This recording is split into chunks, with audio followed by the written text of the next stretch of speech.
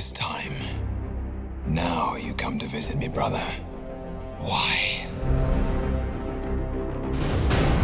In the wake of Avengers, Loki is lost, struggling to find a place within the family, struggling to find a place within the universe. It's that part of him which Thor appeals to.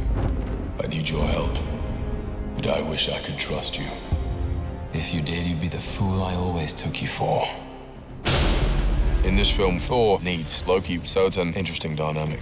Thor is basically bringing him back from the brink, re-recruiting him as Thor's brother and Thor's wingman, in a way.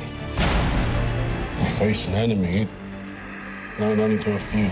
Known only to one. If we do nothing, they will destroy us.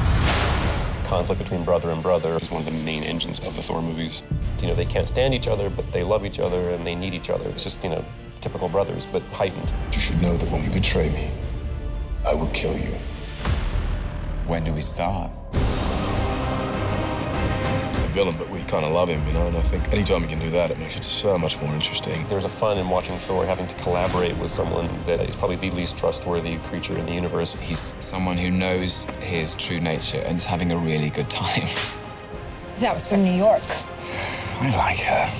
We need to be true to just how unpredictable and perverse this character is, but we have to take him somewhere we haven't seen him before. Loki's kind of walking the line where you don't quite know which sides you're going to fall to. The son of Odin, born to be a king. You must be truly desperate to come to me for help.